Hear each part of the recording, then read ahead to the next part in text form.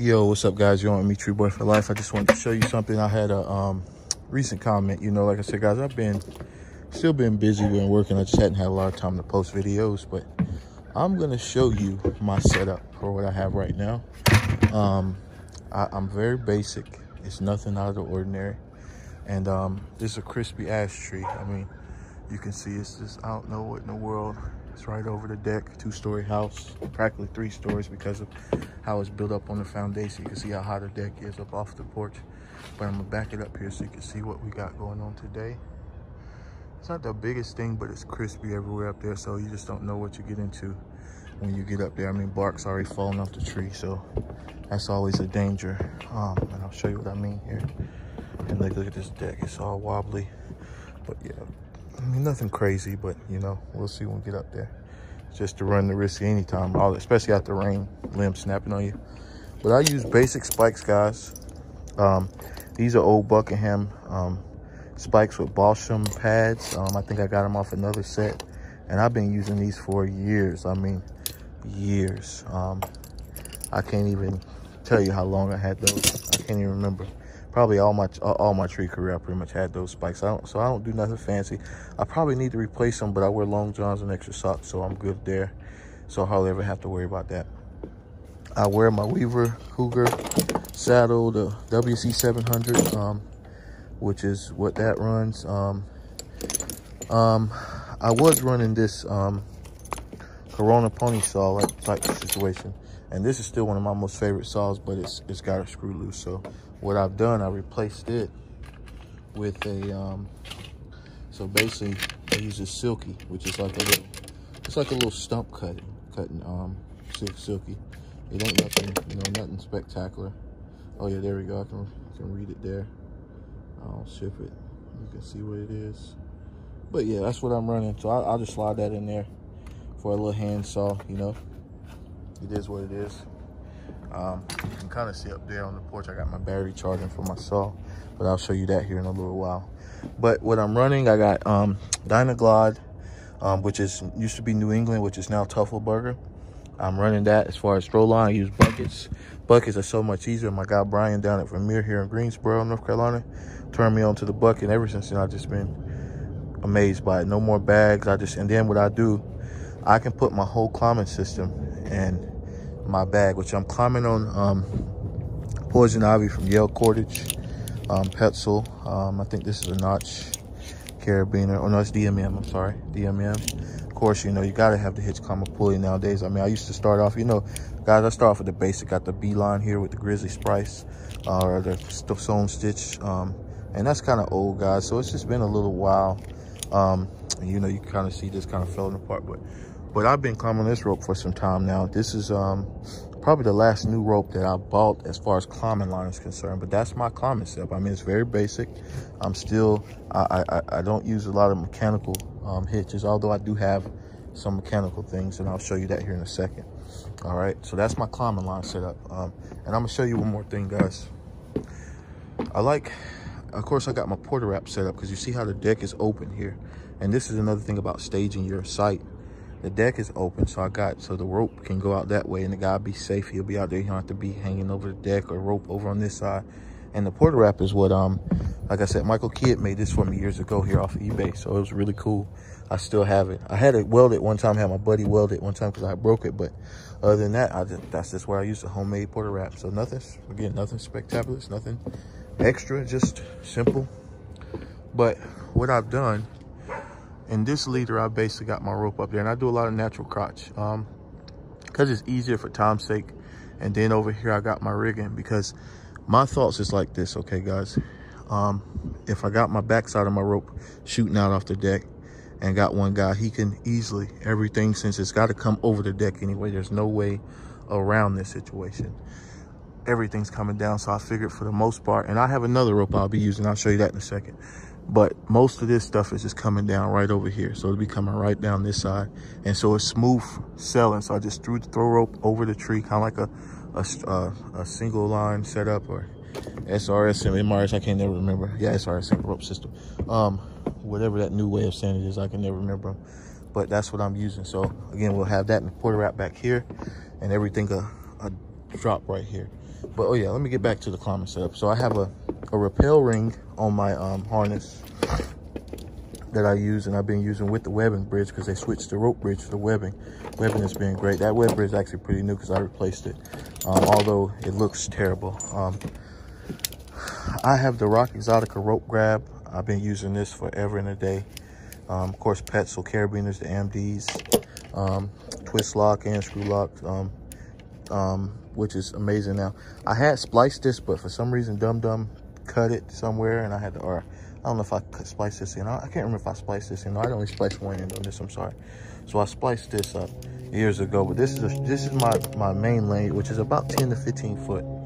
But then this is where I'm using just some little Yale, like almost like some M steel, like the cord is just for a little chainsaw lane. Because again, I don't have nothing fancy, and I got some more stuff coming. I'll show you in maybe a couple days. I'll shoot a video and send it out. But this is my favorite little device here. I use the what's this called here? The Brilliant.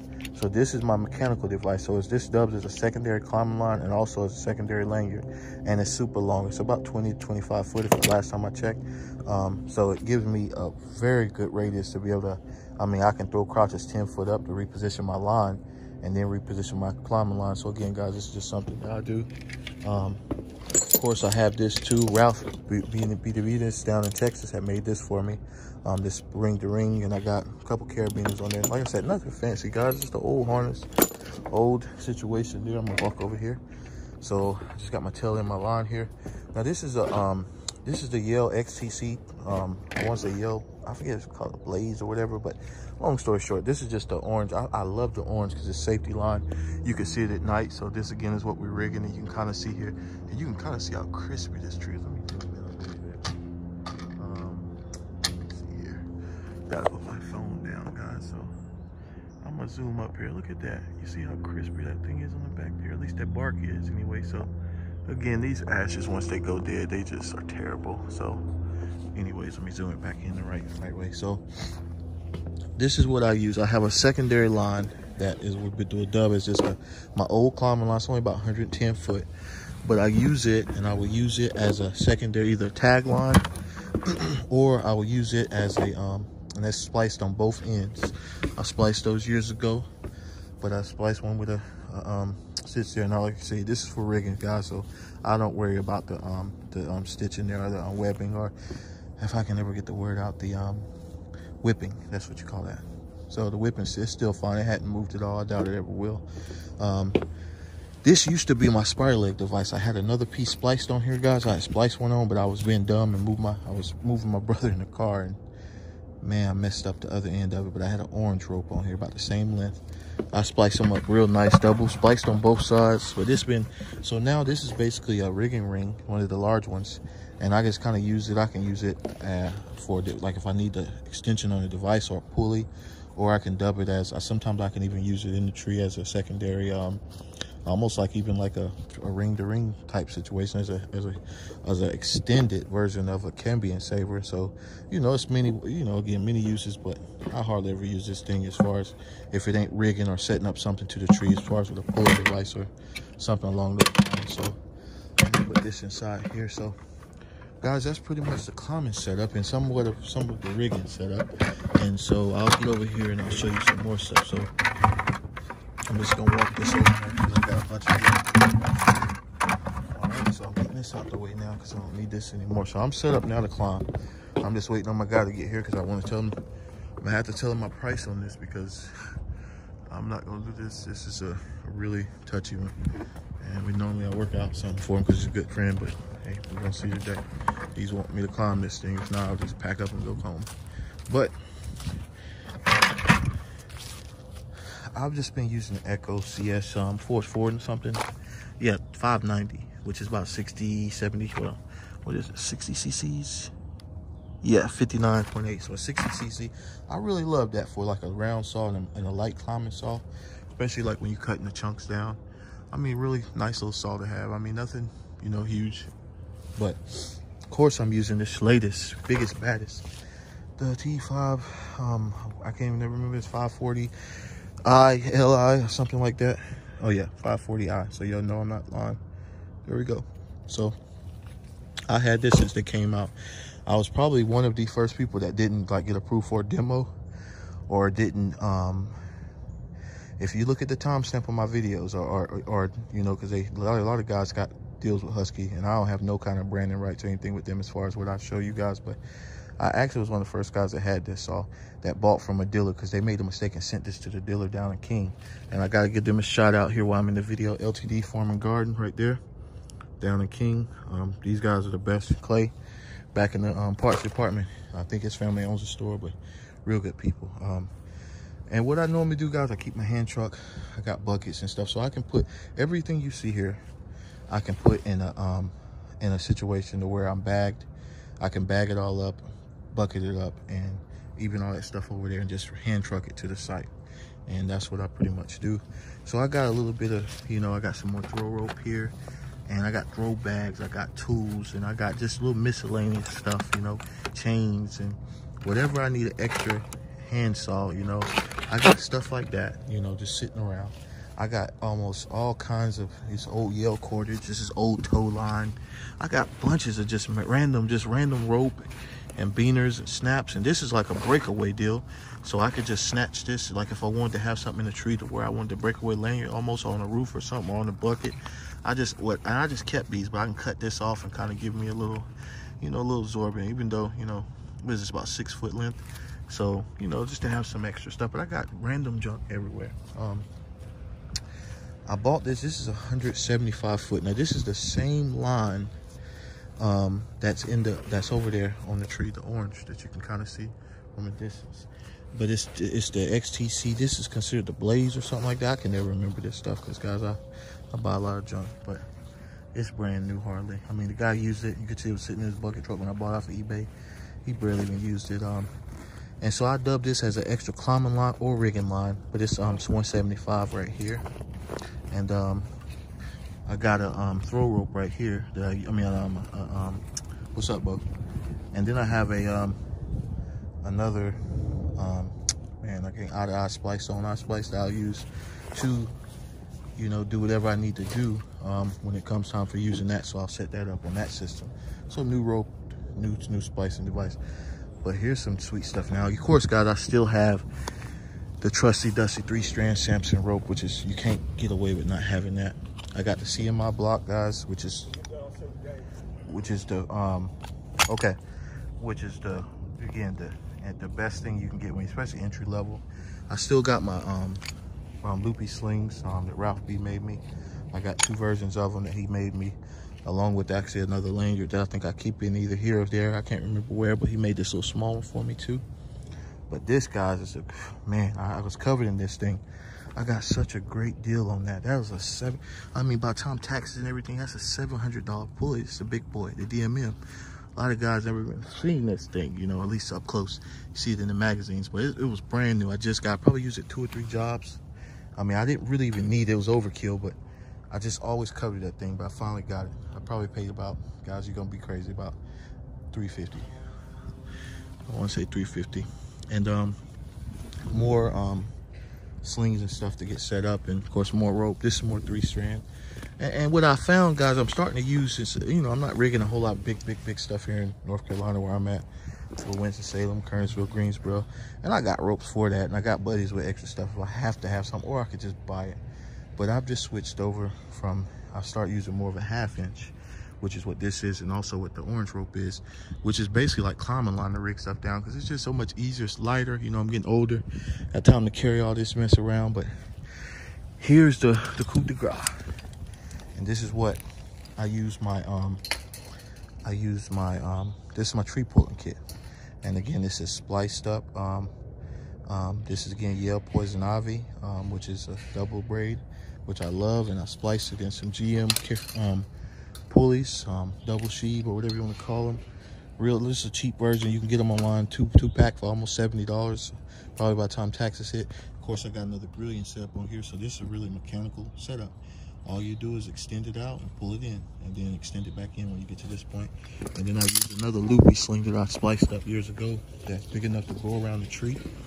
And what that does there, guys, it goes around the tree, and I can use either side. I got a big loop or a small loop, use either one to hook around, say maybe the base of a tree, and I have a little distance. But that's how that works, guys. So that's pretty much my setup, guys. I wanted to show you that, and this is what I use when I climb. And also, so you can see it's me. Just wanted to say what's up, and thank you so much for, like I said, just watching my videos and everything. Hopefully 2023 will be better about me posting videos, trying to get back into the swing of things, because I've just been crazy taking care of the family. You know, it's always something going on in life, so you know what it is. And then I have my Petzl Vortex that I use. I'm gonna do a review on that they gave me, because I always shout out Petzl, because Petzl looked out for me. I appreciate you guys, Sam and everybody down there at Petzl USA. I just had got sick and all that. I'll explain all that stuff later on, but I use a cost now too when I'm on jobs, especially because I just like the idea of just doing that because the eyeglass, especially out here in the cold, I don't have the visor set up for that one, that other helmet, so I use this one because it's easier just to do that, you know what I'm saying? So I do that and I'll just be done with it. And so I don't have to wear a lot of eye protection because, again, it fogs up so bad. So the cost is really cool, and I got a really good deal on this, so I paid about $80 for it online, which, man, is a steal. You can't beat that with a stick. But that's pretty much it, guys. So, yo, what's up, guys? I'm gonna back this camera up a little bit. Now I'm gonna show you a case in point. All right, you see, I'm up here in the ash. I'm over this deck and everything. You see all that? It's a little further away than it actually is, but give or take, I'm up here about close to 30-something foot, you know. But see how I natural caught my rigging line, got the 1/2 inch, and you can see my climbing line is over here, kind of tucked over there. But I got my climbing line behind this leader right here. It's a 3-liter ash, you know. And so I got my climbing line behind there. And so what I have to do sometimes, and I'm out here on this one, and you see I'm kind of in an awkward position. You know, you can kind of see a little bit. I know it looks crazy, but case in point with the grilling device and why I like this and I dub it as my extra lane. You can see I got a bunch of tail of it left here. Let me see if I can pull the rest out. There we go. So like I said, that's why I keep it about 20-something foot. So you can see it's still a lot left. But what that dubs, see, I'm really almost where my climbing line is when you look at where I'm at right here. But what I tend to do is I'll use this, I'll cut slack out of my climbing line, but I'm still tied in over there. And then I'll use this as my climbing line, and I'll shimmy up here, and it'll be just like as if I'm tied in over there. So that's how that works there, guys. So I'll just wanted to show you that. So that's why I keep the lanyards long.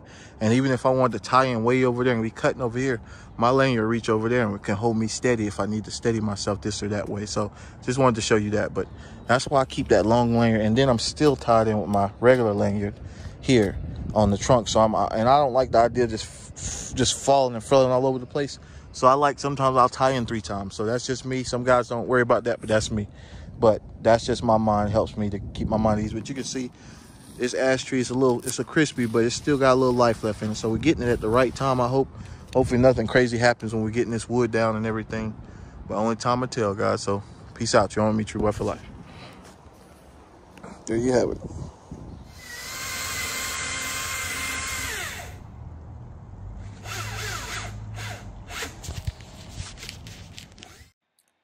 Okay, now we're back to this, guys. I hope you like the tree in the deck. That was another ash tree. That was actually in the backyard. So so it did take 2 days total as far as getting trees down. And I want to say this job right here, which is the one that, you know, and sorry for the fast pace. I hope nobody gets too dizzy. I just had to fast forward because it's just me cutting up stuff. Ain't no use in you watching me just cut all that up for 30 minutes, you know. But anyways, so this was the final 2 trees of this job, me helping James here. So it worked out pretty good. Got everything cut up and loaded up on the trailer. Got out here kind of late again on this job too, because of course the head cam will die out. I don't think I had charged it from the day before, so I only was able to get a little bit of footage. Yeah, just a little bit of footage. Just take it, you know. Even though I don't want to, sometimes I just say, shut up. Don't make no sudden moves or no, you know, throw your hands up sometimes. I just say whatever. Nah, I'd be more concerned down here. You closer. Y'all people, I mean, y'all got bigger hoods than we do. It's bad everywhere though, man. It don't matter. Yeah, it is. It don't matter where you are. I got people. You just don't know what type of mood a joker, you know. Yeah. If a joker's in there swerving in and out of lane, obviously he got something going on where he's making serious. Right. And you know, here goes a crazy thing too, like, I'm trying to say, oh, I hate to hear people, and you know, they always say, you know, this has never happened. This has never happened in my neighborhood. This stuff like this don't happen around here. Yeah. And I'm thinking, man, what kind of world you been living in? Like their neighborhood got a force shield around it. I know. I'm like, guys, we are in this whole world we live in is sick and twisted. This whole entire. Yep. What happened? It just never came out. It hadn't came your way yet. Right. Right. Oh, it's bad everywhere.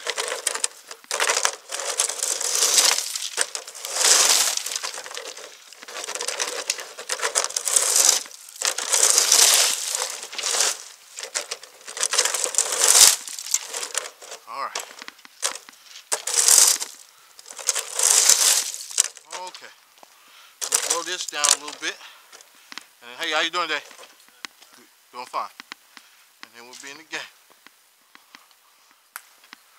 That way, you want when you clean it, you know they'll have a way to get to their driveway.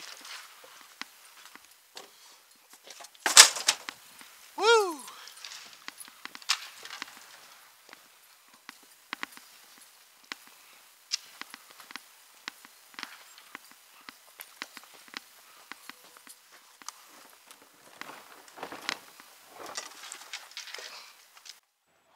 Hey guys, I don't know about you guys, but I love these battery-powered tools now. Now, granted, some of them, because if you get the lower grade battery, they won't seem as good.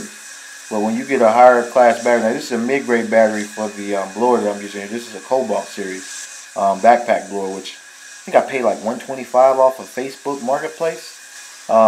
You know how you find great deals with Facebook and Craigslist. Facebook more than ever now. It used to be Craigslist for me. I used to get all kinds of stuff. But let me know if you guys have any of this battery powered stuff and what you think of it. This thing is great. I mean, of course, the battery don't last long on it, but I'm able to, you know, I can still function, you know, instead of having to do the pull cord and the fumes. I mean, it's just so much easier to deal with this this blower. But it does take forever to charge. Outside of that, and the time, of course, I think for 4.5 or 6 amp. I can't remember what it is. 4 amp. I can't remember all the amperage. But again, a nice little situation there. But here, all I'm doing is just getting it to where, because James is going to be the one to finish this up. He's probably just going to get a load and take it to the dump. I forget what time of day it is here. It looks later than it is because it's just a dreary day. But just trying to get the people's driveway clear for them, as you heard me say before. That's what we try to do. You know, try to be functional, or have a functional work site. You know, everybody working together, work with the homeowner, because we never know when they're coming home. They wasn't at home this particular time, but they could have, I guess by this time of the day, they're probably on their way back home. So we just had to make sure they get in, make sure the road is clean, and make sure the situation is really nice. I'm really, what's the word? I want to say things like this is very tedious for me, because I want to say another word, but I don't want to say that. That sounds a little too crazy, but I'm just a little obsessed about cleaning. Okay, that's just better way to say. I was going to say something else, but that would have been a great choice of words. But anyway, I am obsessed, so I try to, like, it's like no leaf left behind if I'm doing leaves, no stick left behind if I'm cleaning up, because I think that's the high mark of a good tree service.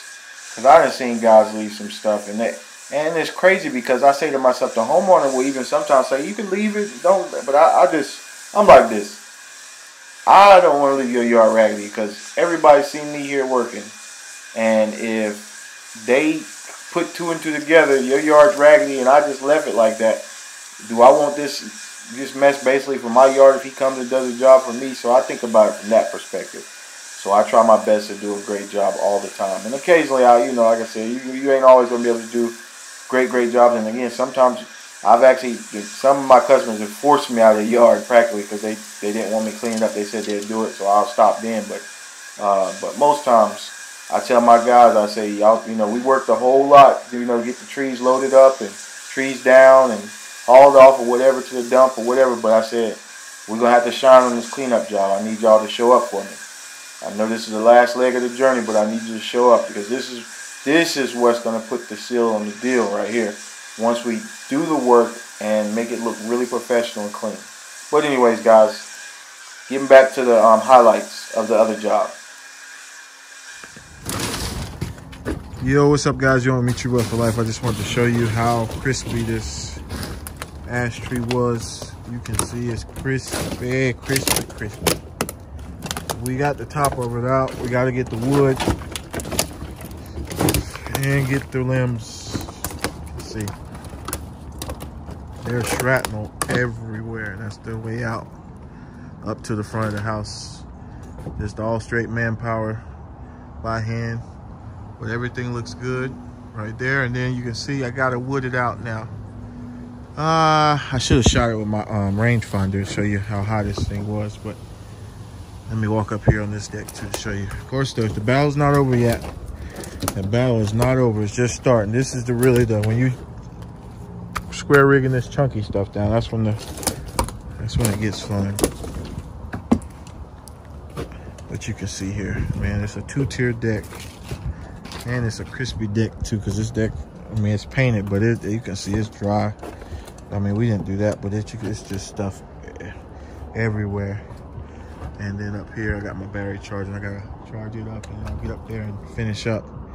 I'm gonna sharpen my saw in the meantime, but that's what it is, guys. But it didn't take much. I mean, all I used, of course, my climbing line, my 2 lanyards. I used the 1 orange rope there. I had a tag line that's out there. I used that in the limb that was over the house here. And then, other than that, it's the CMI block up top. I used to use the zinc plated. I didn't use the big boy. But I'll probably get the brick boy prepped so we can get some of this bigger wood down. So I'll put that up. But yeah, so I ended up, you know, that's what I ended up doing. But anyways, you're on with me, Feeding for Life. Peace out, guys.